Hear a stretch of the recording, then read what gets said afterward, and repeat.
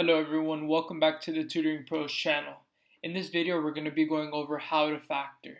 This is a really important topic in math because it's something that you use in Algebra 1, Algebra 2, the SAT, and any future math class you end up taking. Please make sure to smash a like on the video, and if you haven't already, make sure to subscribe to the channel for more math content. Here we have the 5 ways that we can factor a polynomial.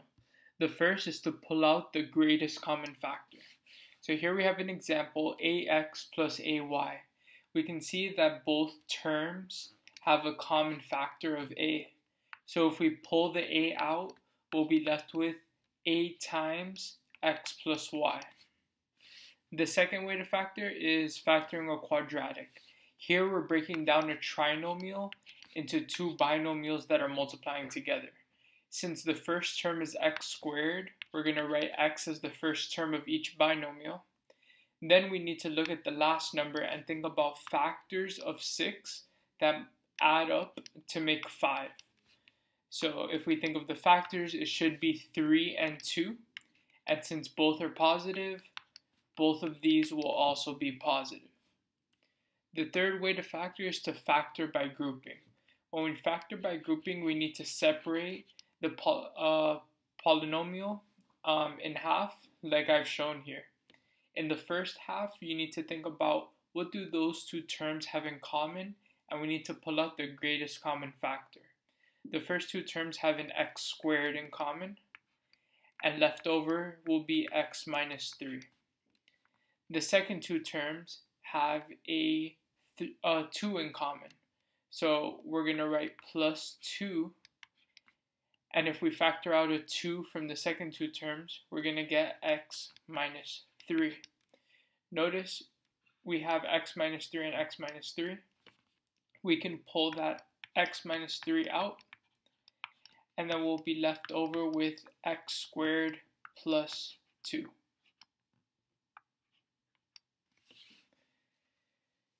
The fourth way to factor is factoring a difference of squares. This is when we have a number squared minus another number squared. Similar to factoring quadratics, we're breaking down this binomial into two separate binomials. And it's going to be the first number plus the second number times the first number minus the second number. And this is when we're starting off with a number squared minus another number squared. The fifth way to factor is either the difference or sum of cubes. So if you have a cubed plus or minus b cubed, you can go by the following formula to factor it out. It's going to be a plus or minus b. So whatever sign you have, if it's a difference of squares, you'll have a minus sign here. If it's the sum of squares, you'll have a plus sign here. And then times a squared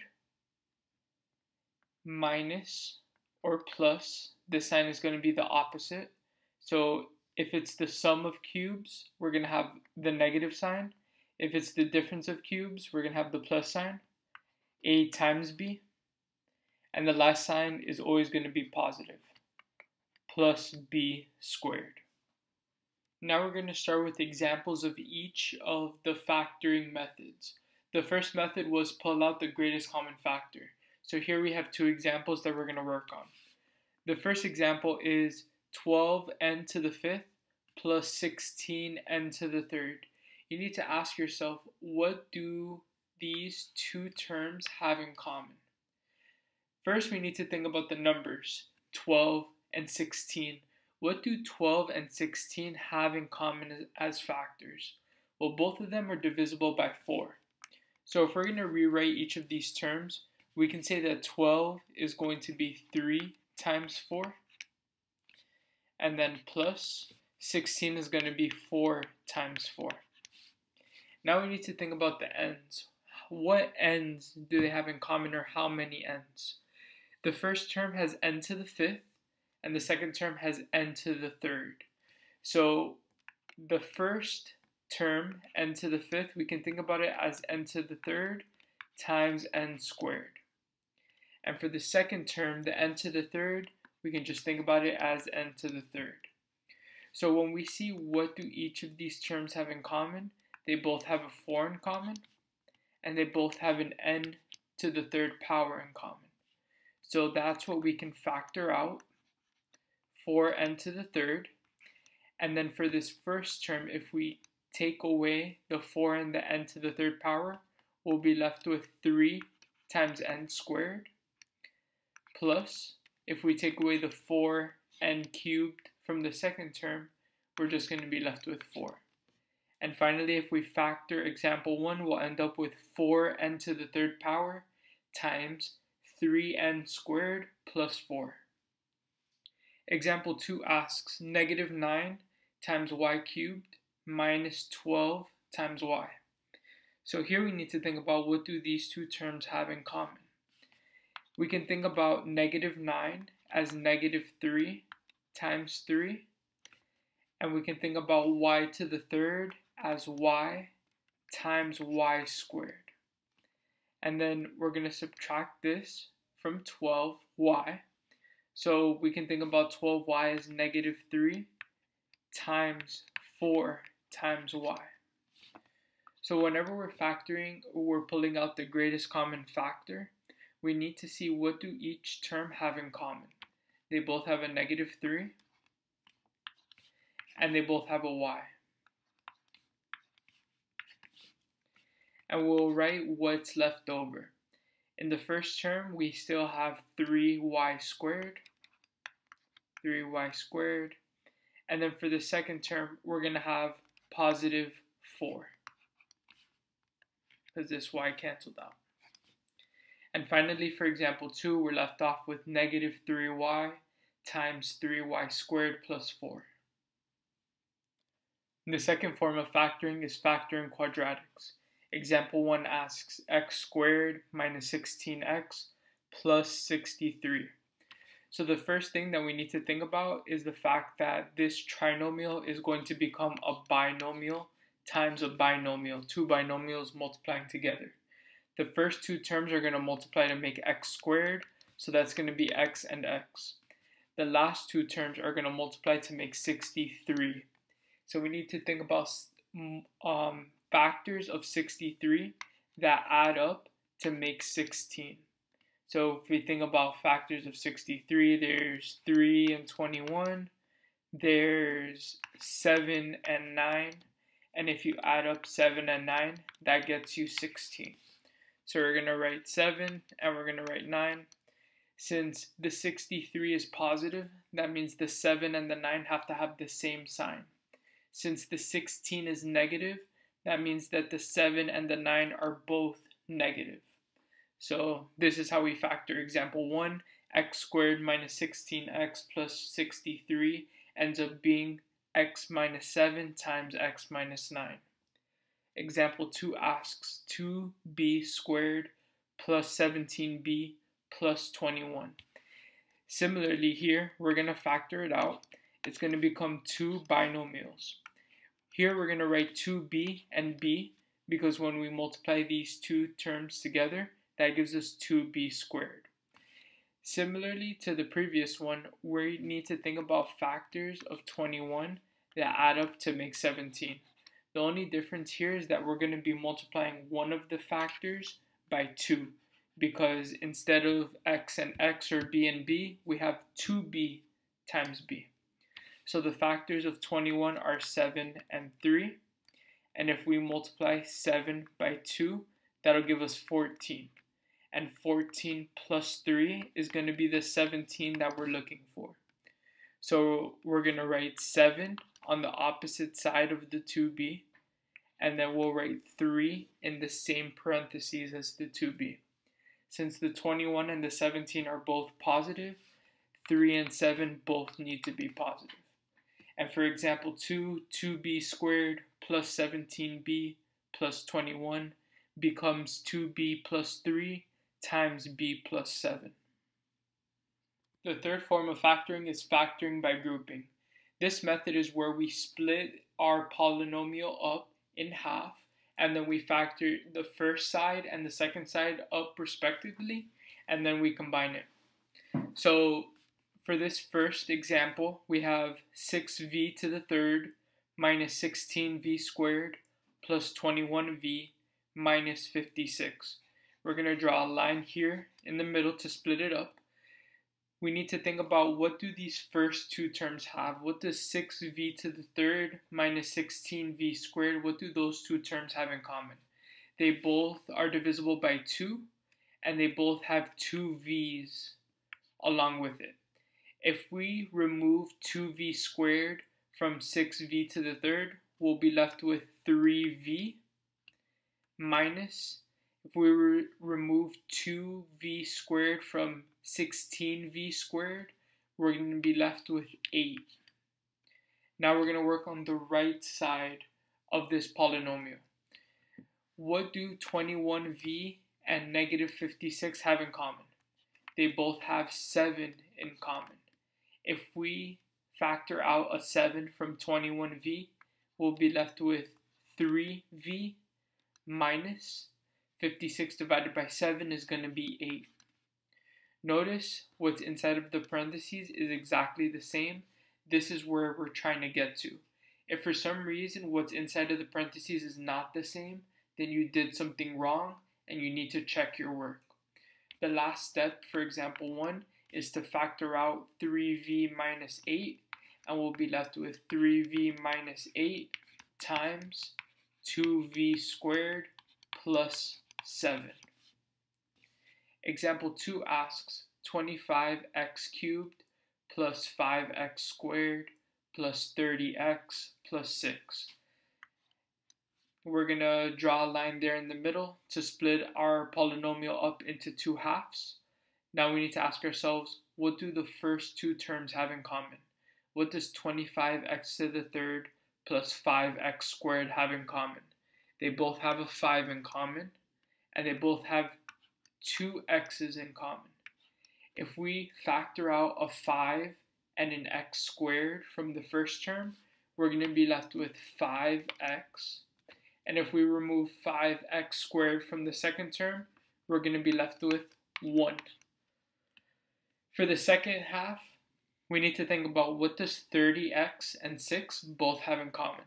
They both have a 6 in common. If we factor out a 6 from 30x, we'll be left with 5x. And if we remove 6 from 6, we're going to be left with just 1. When I say remove, what we're really doing is we're dividing. So we're dividing 6 by 6, and this is how we factor out. So finally, the last step is to factor out a 5x plus 1 from this polynomial, and we'll be left with 5x plus 1 times 5x squared plus 6. The fourth form of factoring is factoring by difference of squares. In example 1, we have x squared minus 49. So the format of a difference of squares is a squared minus b squared equals a minus b times a plus b. And it's pretty much a shortcut to factoring out these types of polynomials. So if we look here, we have x squared and we have 49. So if we were to make a comparison between a squared being x squared and b squared being 49, we can see that a equals x and b equals 7. So here we'll end up with x minus 7 times x plus 7. Example 1 is pretty straightforward. For example 2, we have 9a squared minus 4. So obviously this a squared is going to be 9a squared. And then the b squared is going to be 4. If we took the square roots of both sides, we'll get that a equals, the square root of 9 is going to be 3, and the square root of a squared is also a. So 3a, and then b would be 2. So here we'll have 9a squared minus 4 become 3a minus 2 times 3a plus 2. The fifth and final form of factoring is the difference or sum of cubes. The formula for a difference or sum of cubes is a cubed plus or minus b cubed is going to be a plus or minus b. Whatever sign you have, whether it's difference or sum, is going to be the same in that first sign, times a squared. The second sign is going to be the opposite sign. If originally in the question you have a plus, then you're going to use minus for the second sign, and then vice versa. The middle term is going to be ab, and then that last sign is always going to be plus b squared. For example 1, we have x cubed minus 125. So we need to make a correlation between x cubed and a cubed. So a cubed equals x cubed, and then b cubed equals 125. So for a cubed, it's pretty obvious that a squared would be x squared, and a would be x. For b, if b cubed is 125, b will be 5, and b squared would be 25. So if we're breaking down x cubed minus 125 into the equation above, it's going to be x minus 5 times x squared plus the opposite sign plus 5x plus 25. And then this is how you factor example 1, x cubed minus 125. For example 2, we have 27 times u to the third plus 64. A cubed is going to be 27 times u cubed, and then b cubed is going to be 64. We'll start with b cubed since it's a little bit easier. If b cubed is 64, b is going to be 4, and if b is 4, then b squared will be 16. If a cubed is 27 a to the third, u to the third, then a will be 3u, and a squared will be 9u squared. So if we plug in all of these values, we're going to have a plus b, which will be 3u plus 4, times 9u squared minus a times b, which will be 12u, plus b squared, which is 16. And that is the end of our video. If you haven't already, please make sure to smash the like button for the YouTube algorithm. It helps push my videos out to more people who need help with math. Make sure that you send this video to a friend. Subscribe to the channel. Why not? It's a subscribe, it helps us out, and we really appreciate it. I'll see you in the next video.